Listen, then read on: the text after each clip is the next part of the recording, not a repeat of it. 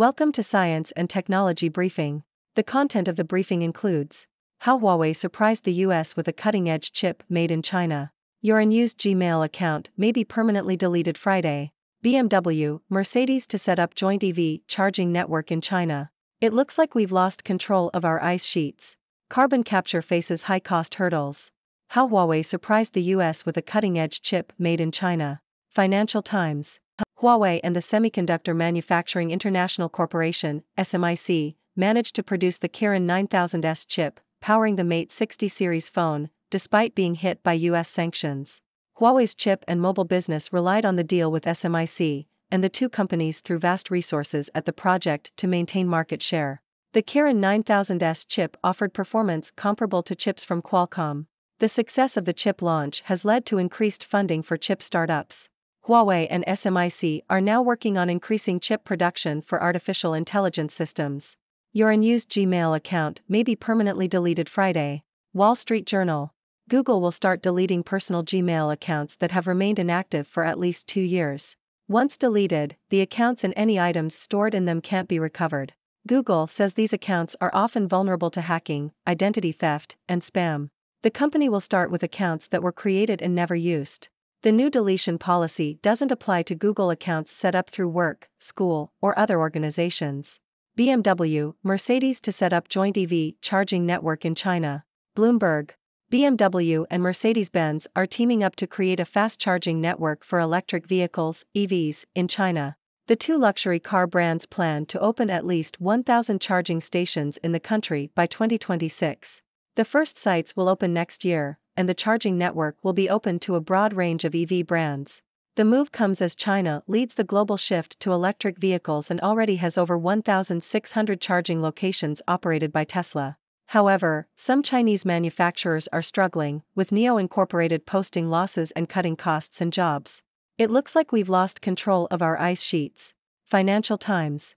Ocean warming is accelerating, with average water temperatures rising almost twice as fast between 2010 and 2020 as during the 1990s, according to scientists from the University of New South Wales Centre for Marine Science and Innovation.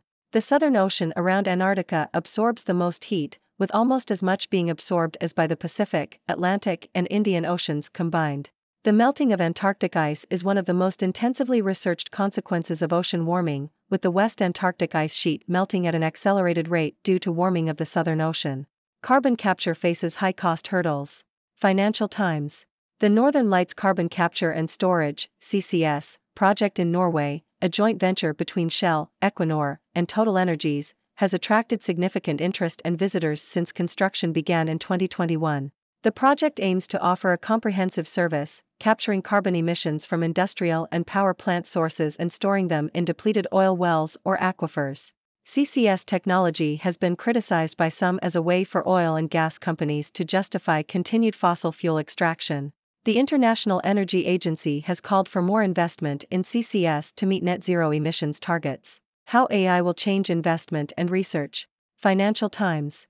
Artificial intelligence, AI, could create a lot of noise in the financial research and investment banking sectors, according to Stephen Jen, a former global head of research at Morgan Stanley.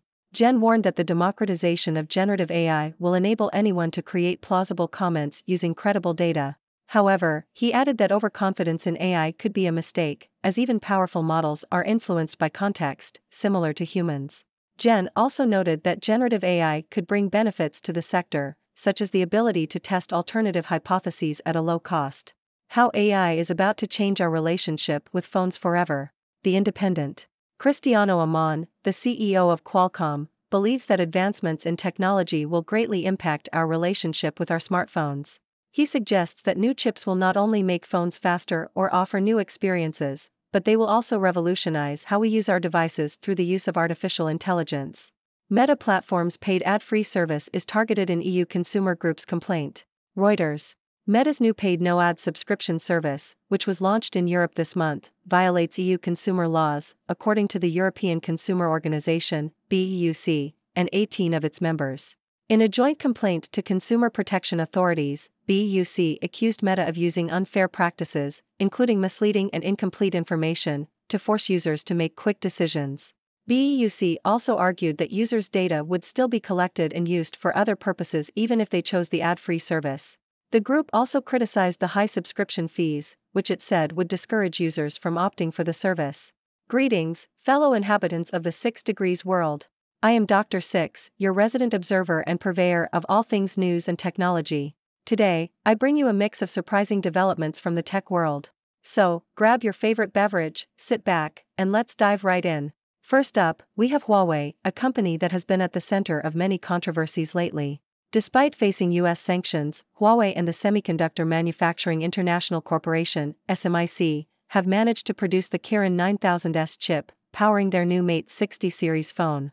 This impressive feat not only showcases Huawei's resilience but also highlights the increasing funding for chip startups.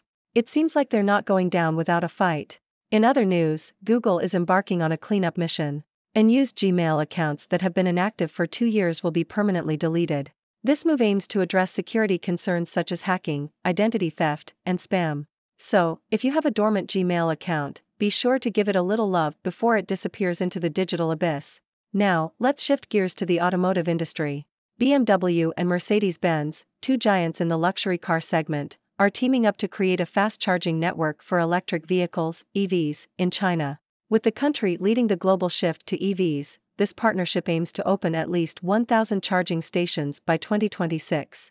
It's a positive step towards a greener future, but let's hope they don't end up fighting over who gets the best parking spots. Speaking of the environment, it seems like we're losing control of our ice sheets. Scientists have found that the Southern Ocean around Antarctica is absorbing heat at an alarming rate, causing accelerated melting of the West Antarctic ice sheet. It's a chilling reminder of the urgent need to address climate change. Maybe we should send some ice sculptures as souvenirs to those who deny its existence. On a more positive note, the Northern Lights carbon capture and storage project in Norway has garnered significant interest. This joint venture aims to capture carbon emissions and store them in depleted oil wells or aquifers. While some criticize carbon capture technology as a way for fossil fuel companies to justify their actions, the International Energy Agency believes it's an essential tool to achieve net zero emissions. So, let's capture that carbon and turn it into something useful. Now, let's talk about the impact of artificial intelligence, AI, in the financial and technology sectors. AI is set to disrupt the financial research and investment banking industries, with its ability to generate plausible comments and test alternative hypotheses at a low cost. However, we should be cautious about overconfidence in AI, as even powerful models are influenced by context, just like us humans. So, let's embrace AI as a helpful assistant, but not as our new boss. Last but not least, Cristiano Amon, the CEO of Qualcomm, believes that advancements in technology, particularly new chips, will revolutionize our relationship with smartphones. Through the integration of artificial intelligence, our devices will become smarter and offer new experiences. Who knows, maybe our phones will start giving us life advice and counseling us through tough times. Hey Siri, how do I survive Mondays? That wraps up today's news roundup. I hope you enjoyed our little journey through the tech world. Now, it's your turn. What are your thoughts on these developments? Do you have any burning questions for Dr. Six? Don't be shy, let's discuss and explore together. Until next time, stay curious, my friends. Thank you for tuning in. The content above showcases the latest briefing reports and analytical synopses, thoughtfully curated by the 6Do team. These insights stem from a wide array of reputable media outlets, think tanks, government sources, and specialized experts worldwide. We encourage you to explore these sources for a comprehensive perspective. Keep in mind that while the content may not always align with the official standpoint of 6Do Brief, it's not meant to be taken as absolute directives for decision-making. Comprising seasoned media professionals, learned scholars, and accomplished scientists, the 6Do team embodies a trailblazing, fully independent media entity. To customize 6Do Brief to meet your professional needs, you have the option to subscribe to a diverse array of briefings on our website, 6dobrief.com. Regardless of your location, you can conveniently receive 6Do Brief via email.